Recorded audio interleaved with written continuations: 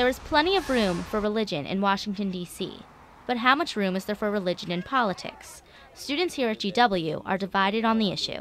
I'd assume that we live in a secular society. I think we are really a country founded on Christian ideals. Whether or not religion's role in politics is ideal, Director of the Politics and Values Program, Professor Stephen Keltz, recognizes their relationship. I think that it's impossible to avoid having your values or your morality influence policy decisions. Voters come to the political table informed by their religious values. These values are being discussed at a series of presidential forums held by Sojourners.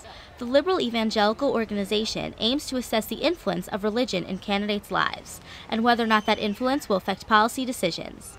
One forum for some Democratic presidential candidates was held right here in GW's own Lisner Auditorium. Hundreds of people lined up early to attend the big event.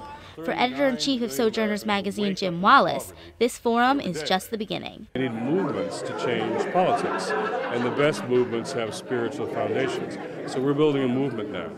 But where is this movement heading? William Blake of the Interfaith Alliance, an organization designed to counter religious manipulation in politics, has one idea.